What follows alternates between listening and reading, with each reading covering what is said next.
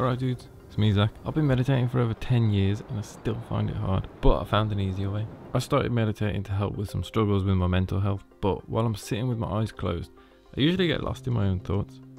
In 2005, I was in Eastern Europe with one of my closest friends. At this point, I felt total freedom, I was just super confident and nothing could stop me, you know. And I remember I went out with my mate to this bar and we met 3 Croatian girls and we went out partying with them, had a great night, as you do when you're a teenager, you know.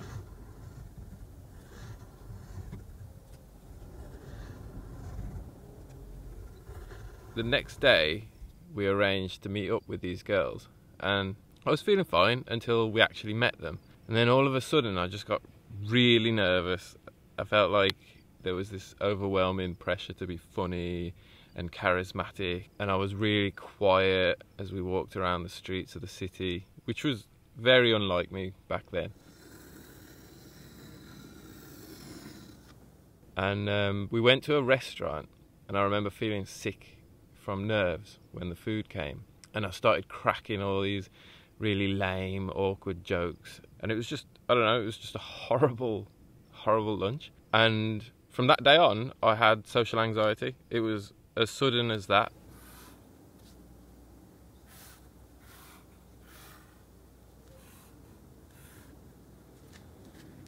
That night the girls invited us out again and I knew I wanted to go, but I declined. My mate went on his own and I just needed to be alone in that moment, and that ended up being a pattern that I would repeat for the next 10 years. I wanted to hang out with my friends, but the anxiety was just too much for me, and I feel like I missed out on so much because of it.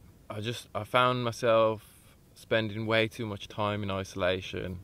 When I did force myself to go out, I would feel sick, and I couldn't eat because I felt so sick. To try and stop me feeling this way, I would experiment with loads of different things. I've always had an aversion to pharmaceutical drugs, so I looked for natural things that I could use. Nothing worked. I tried meditation, but I couldn't really concentrate. I thought traveling the world might help, so I went all around America, all around Europe, all around Asia. Still felt anxious. Anyway, I'm not telling you this as some sort of sob story to make you feel sorry for me, because I feel like I don't even know who that guy is anymore.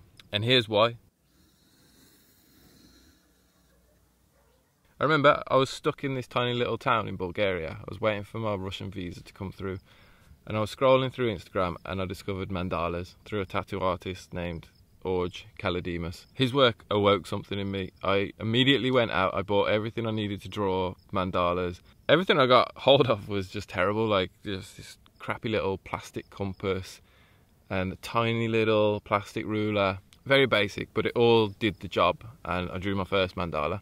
Drawing that mandala was a huge turning point in my life, and after that, mandalas and geometry became a meditation. It's not the only thing that helped reduce my anxiety, but it's definitely right up there. I started drawing mandalas constantly. If I had some free time, I would be drawing mandalas.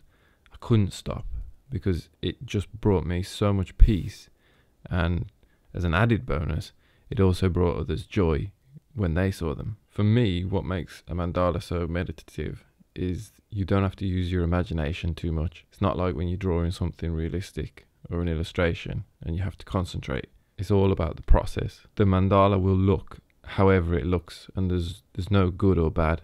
And this allows your mind to shut off and focus. You know, the word mandala actually means mind maintenance. It also means circle, which symbolizes everything. Everything is circular, and the mind is the source of everything.